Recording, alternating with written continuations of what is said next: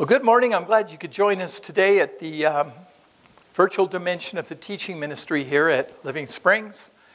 And we're going to be looking at some passages from Ephesians chapter 5. We're also going to be looking at some important ones from Genesis chapters 2 and 3. So if you have your Bibles, you can mark those places. But let's just get right to it here. There's no way to beat around the bush about this today. We're going to be dealing with a ridiculously controversial and often divisive topic. And I'm talking about headship. Let's just go let's get right down to it. Let me share with you a verse from 1 Corinthians 11, verse 3 to kind of kick this off and get you guys dialed in and hopefully got your attention here. Listen to what it says. But I want you to know that the head of every man is Christ, the head of the woman is man, and the head of Christ is God. Wow, everything sounds okay till you hit the thing, the head of woman is man. On Sunday, I couldn't help but notice some of the women, kind of settling down in their seats, rolling their eyes like, oh no, here we go again. And some of the men sitting up in their seats, like eager to hear this particular teaching and hoping that their wives will be submissive to the Word of God. Well, we all need to be submissive to the Word of God. Let me remind you that right off, So, some of you are probably thinking, okay, all right. You think you know what that's about? Well, hold on a minute. Maybe we need to find out really what that is all about. Like I said, it's a verse taken from a passage of Scripture that has really long been a source of controversy and disagreement.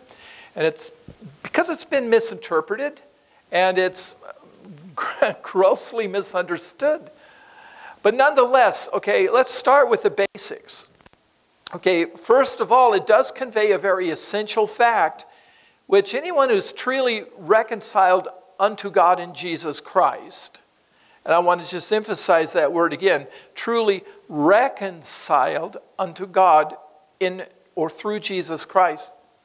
This is something, it's a fact that we can neither afford or neglect. We can neither afford to neglect or ignore. And I'm talking about the fact that, first of all, what this tells us. It reveals there's a fact that there's a divinely ordained order of life and provision that flows from God through Jesus Christ. Jesus Christ, the one whom all of us need to focus our faith, our lives, and our hope on so as to realize all the purpose, the blessings, and the provision of God that is supposed to flow down through and to all the rest of us. And it goes back to the beginning, when God alone created the heavens and the earth, and I'm a firm believer that the Bible means what it says, in 6 days, according to, his eternally predetermined purpose and design, thereby ordering all things accordingly, even as he spoke or said that it should be. Now, the reason I put that in there now, this whole business of order, is so important because in everything that God does, there is a purpose, there is a design. And a design, by its very nature, entails order. And really, it's revealed to us in His Word in Genesis chapters 1 and 2, when you get back to the very beginning. The cosmos, or the lights, speaking of the stars, the planets, solar systems, and galaxies, I could go on and on. The earth, its constitution, as well as all life forms therein. So that, first of all, I hope we get it right, where all that stuff came from, actually. And God declared that having done that and created that as He spoke it, He said that it was good. It was right, perfect, nothing lacking, because, there was order in all of it, whereby everything existed and functioned in its proper relationship to Himself and one another in the absolute perfect way God purposed and designed all of it to function in order to be and do what God had purposed and designed all of it to be and do. And really, it should. It bear living testimony to the infinite grace, the knowledge, the glory, His love, His power, and His perfection. And you know the crowning reflection or representation of His person and purpose in all of it? You know what that is? I was telling everybody on Sunday, it's kind of like an artist. He knows what the image of what it is he wants to express on the canvas visually. And as he paints it in painstaking detail, when he's finished, stands back and looks at it, and if he's like God and says, you know, it's good, it's what I always intended, this is exactly the way it's always been ordained to be, well, you know what? He's going to put his John Henry, his signature down there on the bottom. So, and the signature testifies to the fact that when you look at this beautiful painting that conveys exactly what the artist wanted to convey and present, you know who painted it. Well, that's kind of what happened with all of the creation. The last thing, the crowning representation of His person as well as His purpose and design and all of it is like, who did this? Who designed this? Whoa, it's perfect. God created man. Apart from and above the rest of the earthly creation. Created man, it says in the Bible, in His image. In His image so as to live in the midst of all of it and serve, therefore, as a faithful living representation of God, of His sovereign lordship over all of it. It's testified to the fact that, well, hey, although man's physical body, we're told in Genesis chapter 2, was originally created from the dust of the earth, you go like, well, what's so great about that? The body, actually, we assign a lot of value to these bodies, but, you know, that's what it was originally made of. But we're told that God breathed His own Spirit into that body, and the Bible says, and man became a living being. And you'll see it for yourself when we get into the second chapter of Genesis today, but, you know, stop and think about that for a moment. Like, a living being. In other words, a person as opposed to merely a thing or a creature. Even as God is a person. A person. And as such, man was endowed with the capacity to, and therefore the responsibility for, making judgments and choices on the basis of what is true versus what is false, what is right versus what is wrong. And you know, God, through His Word here, in fact, affords all of us with that absolute light. It's here. No excuses, okay? I mean, it's not really that complicated. In fact, you know, of all else that God created, only the created host of angelic beings possessed that capacity, along with the awesome responsibility that goes along with it. The capacity to make judgments and choices. And you know, the reason that God endowed mankind with that capacity, that I should say awesome capacity, that sets him apart from all the rest of the creation, well, there's one simple word for that. The reason is that four-letter word, L-O-V-E, love. Because God's sole intent regarding mankind, this is what He wants. He's always wanted it, always will, is that we may truly know and abide with Him in the love that only He could express and demonstrate toward you and I in the eternal perfection of His time and way. And of course, as Christians, you know who we're talking about. Talking about Jesus, regarding whom Colossians 1 verses 19 and 20 testifies, where it says, For it pleased the Father that in him all the fullness, that is, all the fullness of the Godhead should dwell.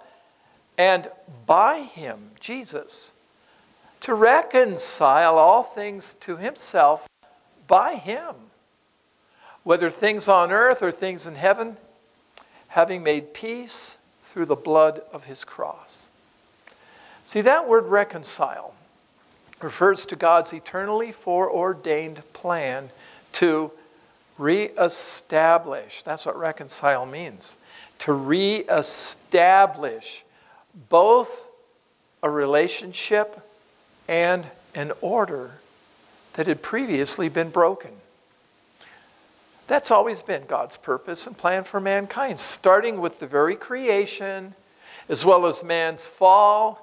As God has always known, he's always known all things past, present, and future. So it wasn't like, well, the fall of man caught him by surprise and like, oh, darn, this didn't work the way I planned.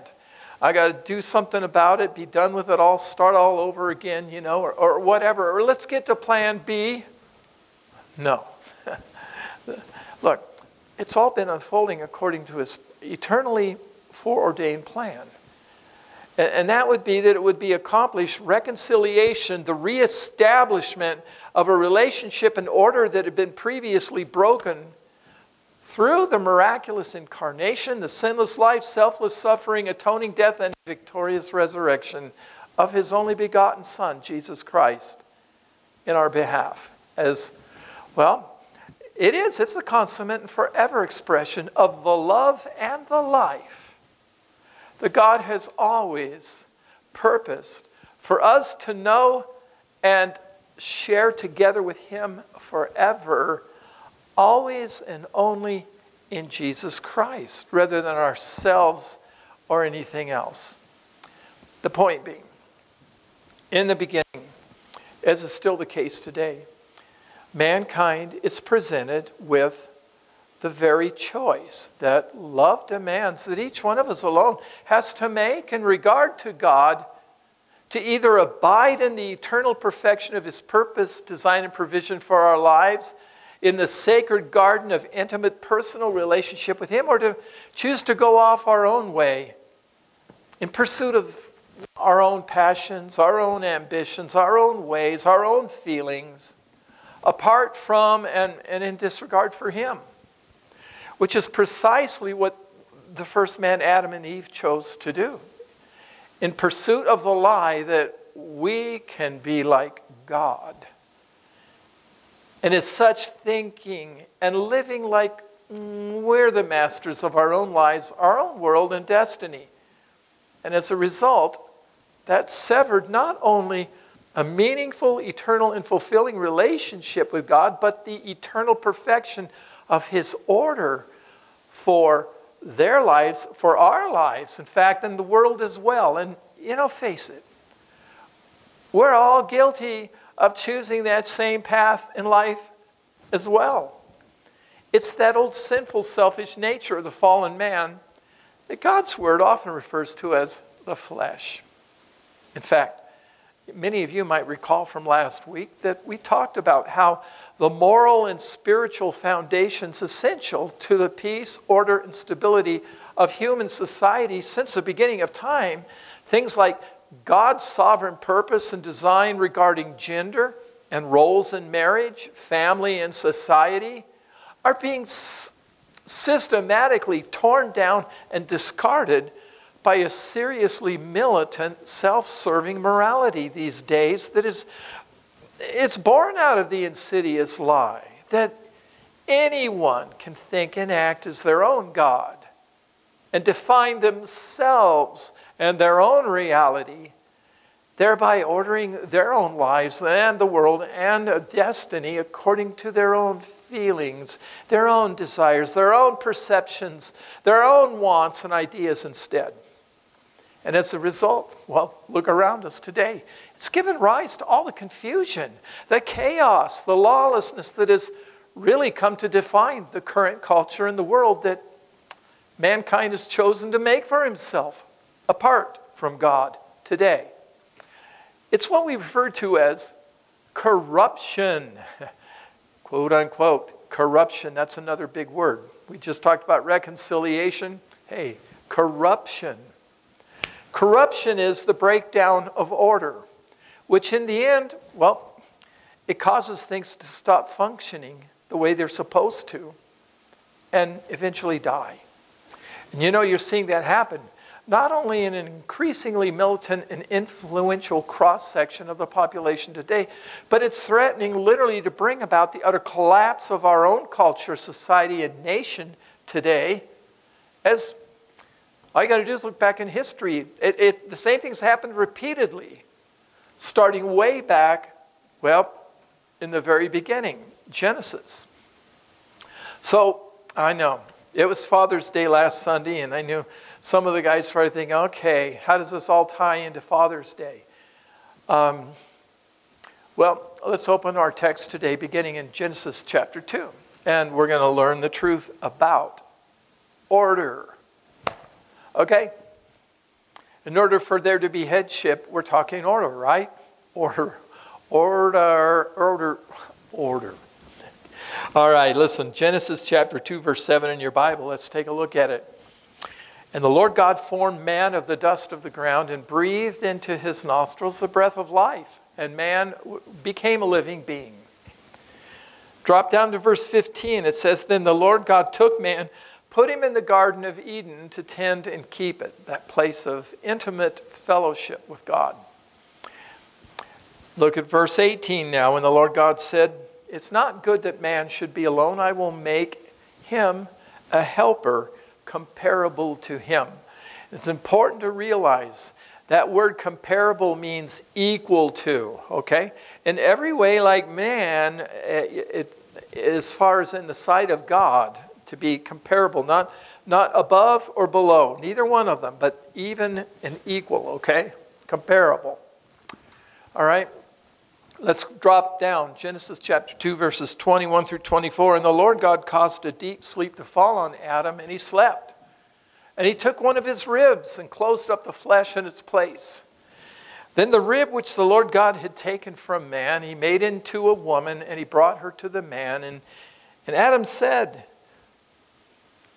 This is now bone of my bones, and flesh of my flesh. She shall be called woman because she was taken out of man. Equal. Okay? So, what's the implication here?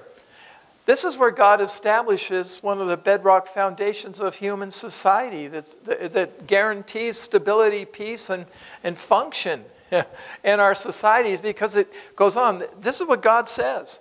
Therefore, a man shall leave his father and mother and be joined to his wife, and they shall become one flesh. Not like this, not like this. One flesh. So there you have it. The relationship. Woman was taken from man, wherefore being of the man is comparable to man. In other words, equal with man. So that in marriage, the two are one and the same in the sight of God. Essentially, two distinct persons having and functioning in perfect unity and oneness. I mean, what a wonderful, in fact, perfect design for human relationship. And it begins with marriage and family, serving as the bedrock foundation for social peace and stability for cultures all over the world for thousands of years since the beginning. And it's a design that entails order, thereby enabling the two to function as God always intended, perfectly together as one. I mean, face it, man and woman, husband and wife, both can't function in the same role. Otherwise, neither completes the other or complements the other in the way that God always determined. Rather, as each functions in their own respective role, that's what they do. They complement and complete. So as to realize the fullness of God's grace, love, and provision in the blessed relationship in life that they were created and endowed to share together as a result. It's Well, it's the same with the church. The church, we're told in 1 Corinthians chapter 12, being one body consisting of many members, each member having his or her own respective role. That's what this is about, all of us. Okay? That God appoints to each of us and then endows and gifts us so as to function for the good of the whole. And not everybody can do all the same thing. 1 Corinthians chapter 12, verse 17 and 18 explains this principle, and the same thing applies to marriage. It says, if the whole body were an eye, well, where would be the hearing? If the whole were hearing, where would be the smelling? But now it says God has set the members, each one of them in the body, just as he has pleased. And the same is in marriage and family as far as the roles are concerned, the roles and responsibilities that God has appointed to the gender of male and female, husband and wife, parents and children, right on down. And then it also then flows out among all of us together as his people in the church, the body of Christ. See, the point being is this, okay? I said it before, I'll say it again. Design entails order. As has always been the case when it comes to God's design for our lives and relationships. You may have design, but if there's no order to it, it's not design, it's chaos. It's confusion. We're seeing that in our culture in America today.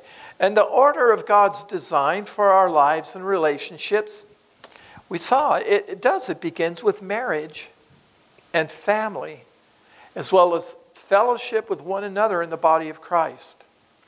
Now, I want you to watch what happens now when that order was broken. Genesis chapter 2, verses 16 and 17. We read, it says, and the Lord God commanded the man. Okay, this is your role, man or Adam. Okay, this was before the woman was even created. The Lord God commanded the man, saying, now of every tree in the garden you may freely eat, but of the tree of the knowledge and the good and evil you shall not eat, for in the day that you eat of it you shall surely die. Now, if man regards the order, God's order, as coming from God himself, well, man's going to listen to that. Man's going to receive it, and man will act on that accordingly. Because he regards the order. He understands his place in relationship to God. Okay? Now, when you break that order, guess what? You're talking about corruption. And corruption will invariably ensue. Okay? So, notice the order. Again, God commands the man, making man accountable to God, the intent being that he can therefore now live and function in the blessing of God's gracious design and provision as long as he regards that order, respects it, and receives God's word as God's word. And that's all it required of man, just to simply honor God's eternally ordained order for the life God had wanted man to share with and to realize in himself. But there's always a choice now, okay? Man has a capacity. And we know, unfortunately, however, after the woman had been taken from the man and given to him as a helpmate, totally comparable or equal to man, man chose to break from God's ordained order and instead see himself as, I'm the sovereign Lord and Master of my own life, my own world and destiny, so yeah, I can choose to do what I want. I can judge on the basis of my perception, my wants, my ambitions, my feelings, and a host of other things that tend to influence our decisions in life. Check it out. We're going to look at Genesis chapter 3. We're going to read the whole chapter here. Okay? We read, now the serpent, this is the very embodiment of the devil himself, presented in the form of a serpent, a creature that Adam and Eve were familiar with, apparently, and he didn't look like what he is today. Must have been something that they were impressed with, and that, hey, like having this guy around, he's okay, maybe a great pet or something. I don't know, but we're told now the serpent, there's something about him that they didn't realize. He's more cunning than any beast of the field which the Lord God had made, and he could talk. No wonder they like him. And he said to the woman, now this is the devil speaking through this guy, okay, this creature. Has God indeed said? He's questioning the Word of God. We see that in our culture today, everywhere you go in our media and our culture and the education establishment is all about questioning, first of all, what the Word of God says. It's like, come on, you guys really believe that stuff? You're not very enlightened, man. Go educate yourself. So here you have it. This is where it came from. He says to the woman, has God indeed said, you shall not eat of every tree of the garden? Never really thought about it. Really? That's an interesting question. But it sows doubt. And the woman said to the serpent, we may eat of the fruit of the trees of the garden, but of the fruit of the tree in the midst of the garden, God has said. And she learned this from the man. The man told her.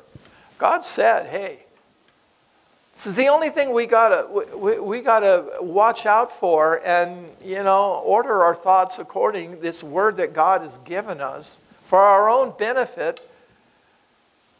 For God knows that in the day that you eat of it,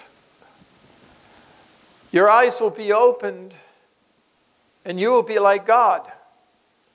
Actually, I got to back up just a minute. That was actually not what the woman said. The woman's response to the man, she said, her response to the serpent was, we may eat the fruit of the trees of the garden, but of the fruit of the tree that is in the midst of the garden, God has said, you shall not eat it, nor shall you touch it, lest you die. There's a consequence. That's part of accountability, okay? Okay? So, the serpent says to the woman, come on, you will not surely die. Now you got to remember that mankind up to at that point had never experienced death. It wasn't a reality that existed.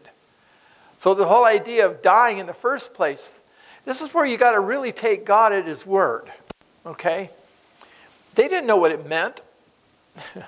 So here the serpent says, well, you will not surely die. For God knows in the day of you eat of it, your eyes will be opened, and you will be like God, knowing good and evil. Now, it's important to remember, God knows all things. But at that time, mankind only knew the good. He only knew the good of God's gracious provision, the perfection of all of it, that he was enjoying in the midst of which he was living in fellowship with God. So the whole idea of evil, good and evil, well, what in the world is that? So the woman, she looks at the tree, and now she's relying on her own perceptions. And she's going to make her own judgments. She looked at the tree, saw it was good for food, that it was pleasant to the eyes, a tree desirable to make one wise. Wise, hey? Wow, like God. And she took of its fruit and she ate. And listen to this, man. She gave to her husband with her, and he ate. Then the eyes of both of them were opened, and they knew then they were naked. Suddenly they see their whole world in a whole different light. They're frightened. They're ashamed. It's like, whoa, we're not so hot after all. Yeah, actually. They sewed fig leaves together and made for themselves coverings, and they heard the sound of the Lord walking in the garden in the cool of the day. And Adam and his wife hid themselves from the presence of the Lord God among the trees of the garden. So now they're scared of God. They're running from God.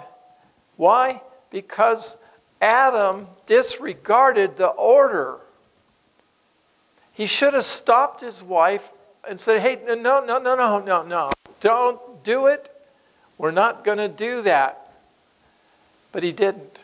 We saw that he capitulated, he compromised, whatever you want to call it, but he went along with something that God had clearly said, hey, look, you do that, man.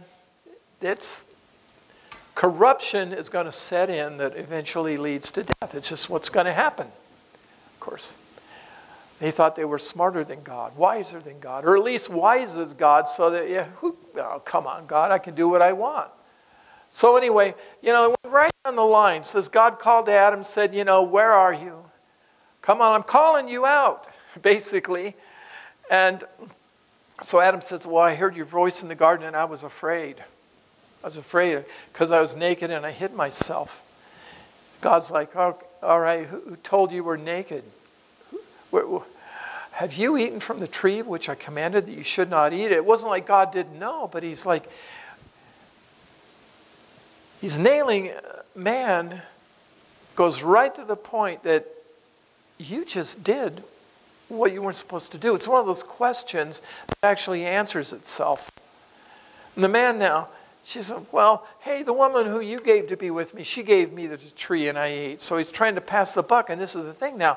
You're blaming other people because you're so wise and everything. Oh, come on, man. No, it's not my fault. It's their fault. I'm the victim. Hear that all the time today, too. Lack of personal responsibility. And the Lord said to the woman, well, what is this you've done? The woman, now she does the same thing. She says, the servant deceived me and I ate. And I've heard that a lot of times. Yeah, the devil made me do it.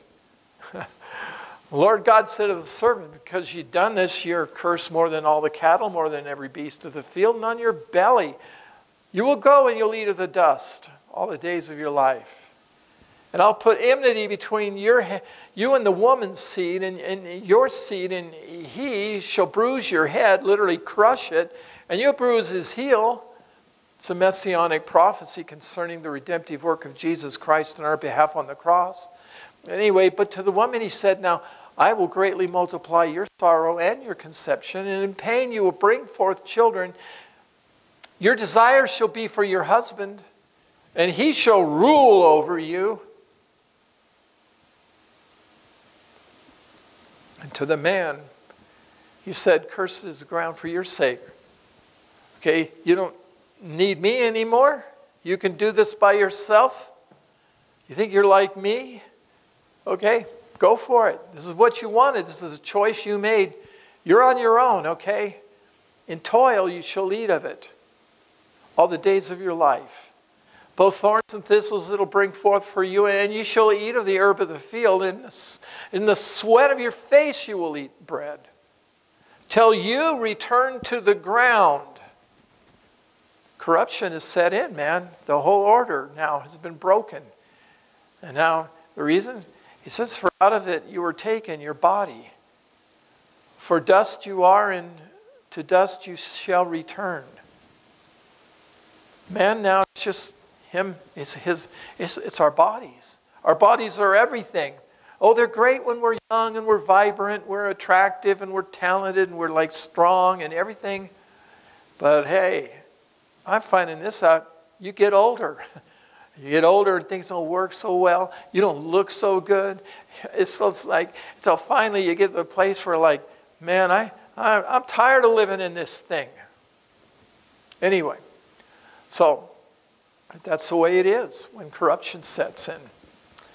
So this is all what happened. And you notice how Adam, the husband, rather than faithfully and selflessly upholding the word that God has specifically given to him for the good of both he and his wife and their posterity, yeah, the rest of us, he abdicates his appointed role and responsibility in the order that God had ordained to care and to provide for the good of his wife and family by first and above all else faithfully administering and upholding the truth and light that God had provided both of them through him. Choosing instead to receive from his wife something she had received from a source other than God through her husband. So I'm like, better be careful where you're getting your knowledge and your wisdom. What's the source? It was something sinister, a lie that appealed to their own senses and desires instead, rather than their regard for God's established order.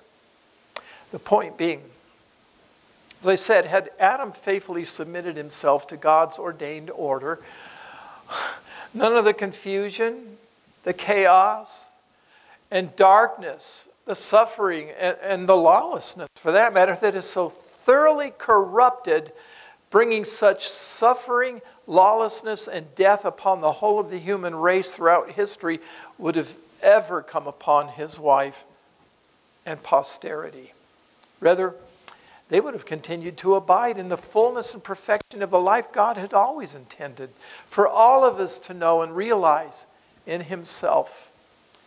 But unfortunately, we all know what happened instead. Adam, along with his wife, chose to bow instead to that lie that they could be like God, thinking and acting as the sovereign lords and masters of their own lives, their world, and destiny, and as a result, breaking the order God had ordained for our lives and world, whereby corruption immediately ensued, bringing misery, brokenness, and eventually death to every facet of the creation, beginning with, get this, their own marriage relationship.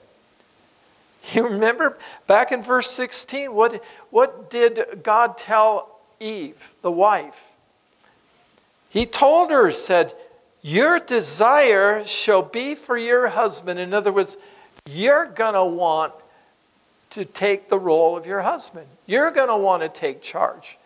I mean, your husband has disregarded the order of God and already screwed up big time. And guys, we all have. And so she's like, yeah, okay, I'm going to run the show here.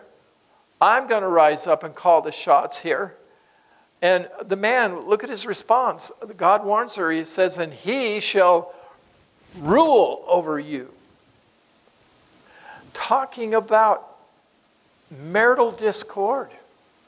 The battle of the sexes. Yeah, the woman decides she's going to assume the man's role for herself, where in turn the husband fights to assert his own sense of dominance over women. It's a vicious cycle of contention and strife we're seeing played out in our world, our culture, marriages and families, and I see it even in many churches, giving rise to much of the confusion, the chaos, and militancy involving gender, roles, and responsibility that even now is threatening to tear apart and bring down our very culture and society today. It's corruption, pure and simple. A total breakdown of the order that God has always ordained, beginning with gender, marriage, children, and families. And it's all born purely out of selfishness. Selfishness. That's what it is. Putting ourselves above everyone else, including God. The simple message being, okay, if we, talking to the church, and I'm talking to Christians, if we, as those who've been reconciled unto God in Jesus Christ, are going to realize the perfection of God's order reestablished in our own lives, marriages, families, and fellowship, men, hey guys, especially husbands and fathers, are going to have to reject and stand up to the lies, beliefs, and practices that culture is falling prey to these days regarding gender roles, marriage, and families today, choosing instead to assume our God-given role and responsibility as the head in our marriages, families, and the church. And here's the catch, here's the caveat. Even as Christ is head of all of us, even as Christ? What's that all about? That is the standard of what true headship in God's economy and kingdom is all about. And first off, just let me say, I mean, now you know, we're not talking about dominating and ruling over anybody, especially our wives and women in general, or one another in the body of Christ, because you've seen it now, you saw it. That's what happens where God's order has been broken in our lives and relationships, and instead we make everything always and only about ourselves and our position and our authority. No. Being the head means something entirely different and better for all of us. For example, look at Ephesians 5 in your Bibles. Ephesians 5, verses 22 through 25. This is it, man. Here comes the headship, the definition of what it actually is, what God means when he speaks of it in his word. We're told here, it says, wives, submit to your own husbands as to the Lord. So who does the woman have her eyes on? Not her husband. It sounds like he's not the boss of me. I'm not doing this for him. It says, it's to the Lord. Her eyes are on the Lord. For according to the Lord, the husband is the head of the wife as Christ. Now here goes. As also Christ is head of the church. What are we talking about? Jesus says, and he is the Savior of the body. He is the source of our salvation. He's the source of all of the goodness, the grace, and the blessings of God. He's the source of the eternal life, the forgiveness, the mercy. I could go on and on. He is the source of it. It flows from God through him to all of us, the body. So therefore, it says, just as the church is subject to Christ, that all of us, as the body of Christ, are looking to him alone. It says, so let wives be to their own husbands in everything. Okay, husbands, men, and this is what it means for you. Here's what you are responsible for as the head. Husbands, listen to this, love. It doesn't say rule. It doesn't say dominate. It doesn't say boss around. It doesn't mean threaten or intimidate or manipulate or lie to them. It says, husbands, love your wives. How are you going to do that? What's the standard? Again, who are we looking to? We're looking to Jesus. Husbands, love your wives just as Christ also loved the church. And how did he love us? It says, and gave himself for her. Gave. He didn't take. He gave himself. He didn't take from her. He didn't take from any of us. And men, we're not to take from women. Women are not sex objects. They're not given to make us feel good. They're not given to obey everything. And when we say jump, they're like, how high? They're not supposed to make us feel important, satisfy us.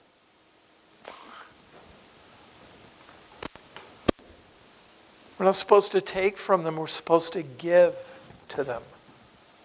That's what headship is about.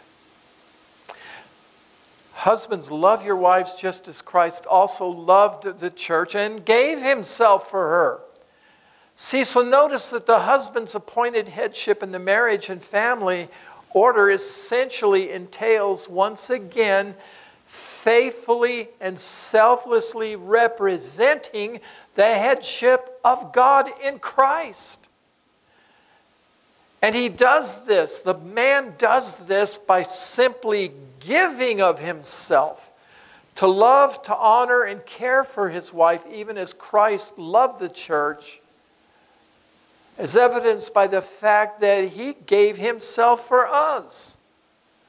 And we all know how that was done. It was done totally unconditionally and selflessly. That is how, as real men, husbands and fathers,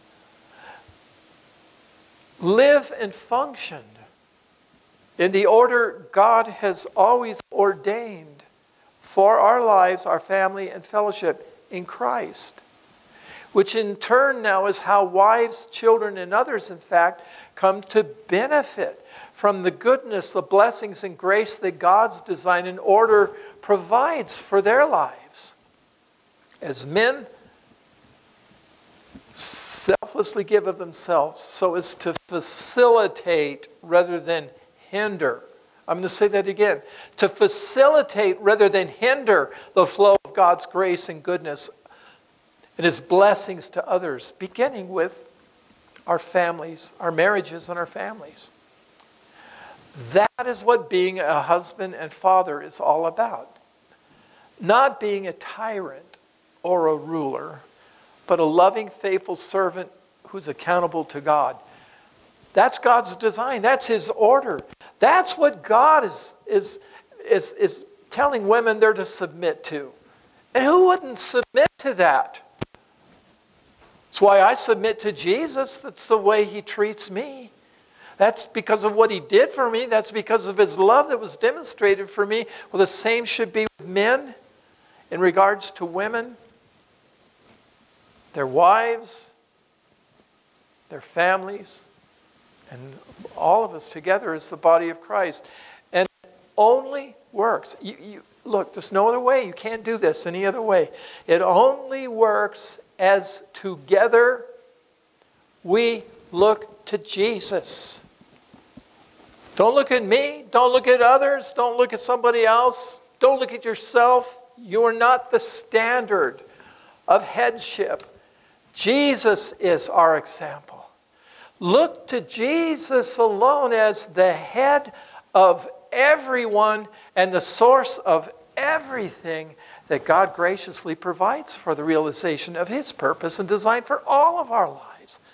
So that we are and do then what each of us have been called to be and do. And doing it with all our heart is unto the Lord and not for the purpose of pleasing ourselves or anyone else. That is what true biblical headship that faithfully represents the sovereign lordship and the love of God in Christ in and through our lives, marriages, families, and fellowship is all about. It's not about tyranny. It's not about lordship, because it's not about us. It's about humble, loving, and selfless submission to the lordship of God in Jesus Christ, demonstrated by the giving of ourselves to serve the good of others, a point which Paul himself made when he referred Timothy, for instance, as a true and genuine pastor, not some wannabe. He told the churches in Philippi, he wrote to them in Philippians chapter 2, verses 19 through 22. So now I just wanted to end by touching on headship in the church. He tells them, he says, "But I trust in the Lord Jesus to send Timothy to you shortly, that I also may be encouraged when I know your state." They needed a pastor, okay? And he's recommending Timothy to him. He's sending them to him. And here's what he says. He doesn't refer to a resume. He doesn't refer to any degrees or anything from a seminary. None of that stuff. Not how amazing this guy is, how eloquent he is, how talented he is, how impressive he is, how imposing he is, how charismatic he is, or how any of that stuff. He recommends Timothy to them as a pastor, an elder, an overseer, one who loves, who serves, and genuinely cares for the church. He says, "For I have no one else like-minded who will sincerely care for your state. For all, and he's looking at pretty much everybody else that's into doing this stuff. He says, for all seek their own. They're just in it for themselves. The notoriety, the fame, the reputation, the recognition, the praise, the whatever. He says, not the things which are of Christ Jesus.